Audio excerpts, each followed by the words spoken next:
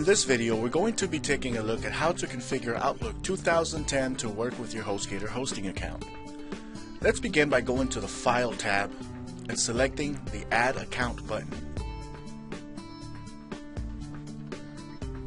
At this pop-up window, type in your full email address as you would like it to appear on your outgoing emails. Next, type in your full email address.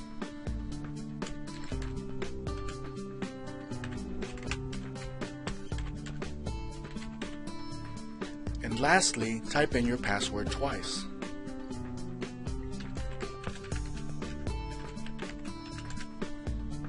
When you are done, click the Next button to continue.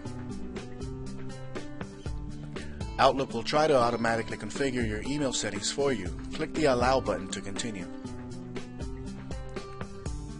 After a few brief moments, you will see this congratulations screen. If you don't, then you may have to configure everything manually. However, if you are looking at this screen, then everything has been configured for you and you are ready to begin. Click the Finish button to continue. Congratulations, you now know how to configure Outlook to work with your HostGator email account.